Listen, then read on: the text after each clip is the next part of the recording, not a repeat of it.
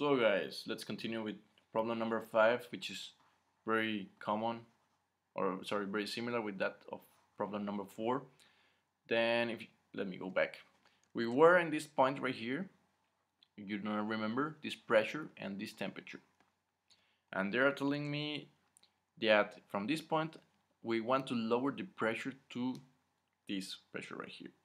And we're going to suppose that it is done in the same temperature. So let's do it. We lower this pressure here to this pressure here. Go directly to this pressure. This is the line. And then you'll have here. Okay, so one very tricky question or process is that you're going to have an enthalpic process. What does that mean? Is that if I wanted to calculate the enthalpy in my initial state, let's say initial state, this is about 540 kilojoules per kilogram, and I find out that this is of course at 60 kilopascals, and this one will be about 200 kilopascals. I find out, calculate here, and I get the same value.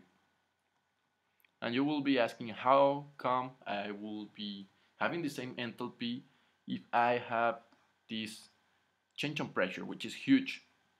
And what I wanted to tell you guys is the diagram is correct, the process you did is correct, which is decreasing the pressure. The only thing that you probably didn't know is that enthalpy is not a function of pressure. Actually, you can see how enthalpy goes to the right very fast, and the only property that goes that fast to the right is temperature. So enthalpy is a function of temperature, but you can see that as pressure increases, and you will see that as pressure increases, you will have the same value of enthalpy.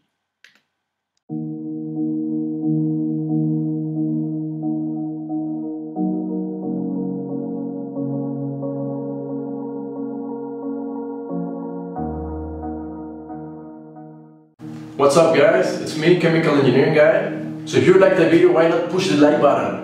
It really helps me to know if you're liking the videos, or if I should be changing something, or I should be adding something, taking out content, whatever. Also, sharing is caring. So if you got any kind of friends, teachers, colleagues, or whatever kind of person that might be interested in this type of content, why not share it? Sharing helps our community to grow faster in members and in content. If you want to keep track of my activity, videos, uploads, experiments, playlists, whatever content I'm getting on YouTube, be sure to click the subscribe button. Subscribing to the channel is totally free, guys.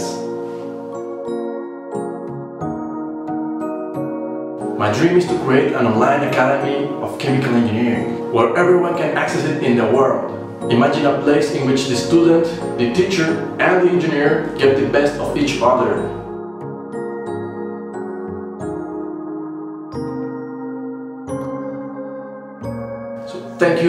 Thank you guys for the support and the love.